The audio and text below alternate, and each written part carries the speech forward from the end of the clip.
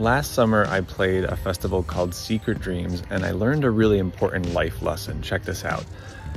On the stage that I played, it was great. There was probably 3,000 to 5,000 people. The lineup was Desert Dwellers, me, Random Rab, and Tiger Sunrise Set.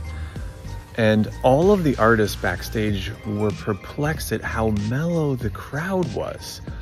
To our eyes and to our ears, they seemed really low energy and disengaged. But here's the catch.